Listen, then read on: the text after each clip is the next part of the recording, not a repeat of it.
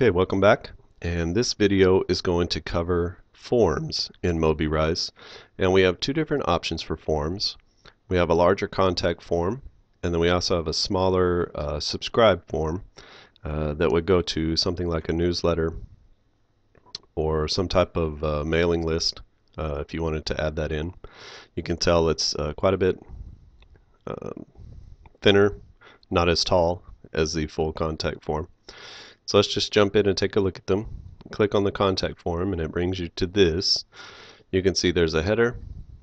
We have a field for name, email, phone, and then a message.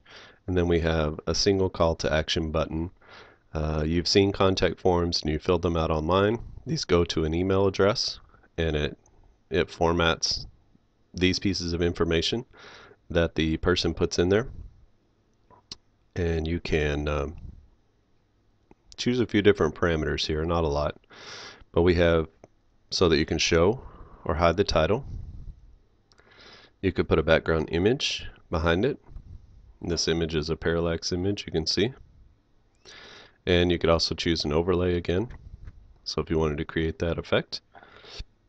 Or you can merely change the color to maybe a lighter gray. That's something that would set off the boxes a little bit more, or a dark color. Maybe a red would really show your contact form. And let's say we wanted to put maybe a white header on it and change the color to green and blue. Maybe a little bit more pleasing, I don't know. Or you could also make this, you can make that a ghost button as well. So it's not quite, it's there, but it's not quite as prominent. You have some options for the form fields, and all I did, they're not up here in the block parameters. They used to be, but they've recently moved them in Mobirise so that when you click on a field, it doesn't matter what field you click on, happens with all of them. You can choose to show or hide the name, email, phone. Message is just there. And when you highlight this, I'll show you. This is the text that's meant to be the placeholder inside here. So before it was name with an asterisk, and now I'm going to type in full name and you'll be able to see it. Let's get rid of the phone, and this is where your options for the form itself are. There's a notification email or there's an action URL. So this is going to be the email where people are going to send, where it's going to come to you. So if this is a contact form that you want to go to a certain manager or you want to go to yourself, then you would put in a specific email address. It's going to tell you until you put in a valid email address, it'll give you this error message. So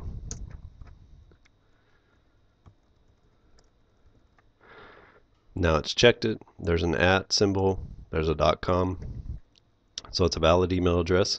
And then once the message is sent, you can add a little extra, I don't know, a success message letting the person know the email was sent successfully. Good job. We'll get back to you soon.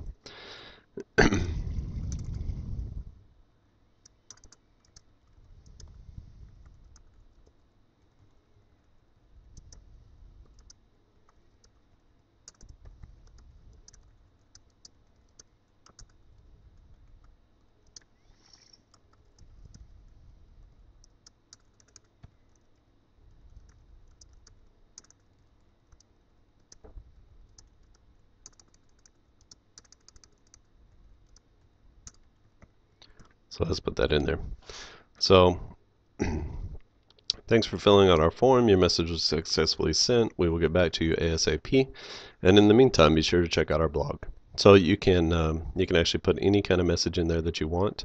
I don't believe that you can put HTML, but you could certainly try that. You would click OK, and it will save the changes. You can see we've changed the internal name to full name. We only have the email, then we have a message. So we see that, let's test it on the front end.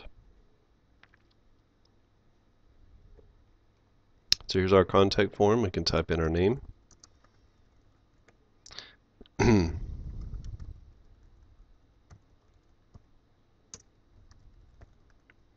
And some message goes here. And then when I click the contact us, it will send that message to the email that I'd already provided. And it says, thanks for filling out the form. I misspelled that. Your message was successfully sent, and this is the message that we had sent before. So this means it was successful.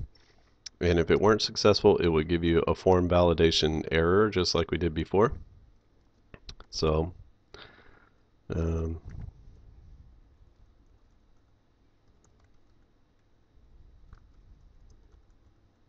test that. Okay, so now it gives you an error. So please include an @ in the email address. Somewhere.com is not a valid email address, and gives you a red box not letting you know that that's an error.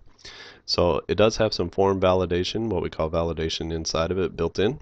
So you don't have to worry about having to add those kinds of things yourself, which is also a great help in creating some of these interactive elements. And again, you can change the button color, or you can change the text of the button, whatever you want to do. So this is the contact form. Let's move on to the subscribe form. So they have it set up as like a block where you would subscribe to your newsletter, maybe in the flow of the content or at the end of an article or something like that. You want people to subscribe to your newsletter. Here they would enter your email address. You can change that ghost text as well, the text that shows up inside the form. You could just put email address, and you would again put the notification email, and then again the success email. So let's put that in there, and then we'll preview that in the browser and we'll see how that works as well. So you would input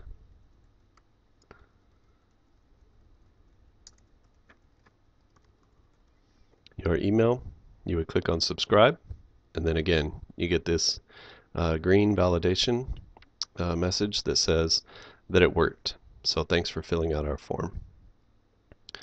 So very cool. A couple of elements that are really easy.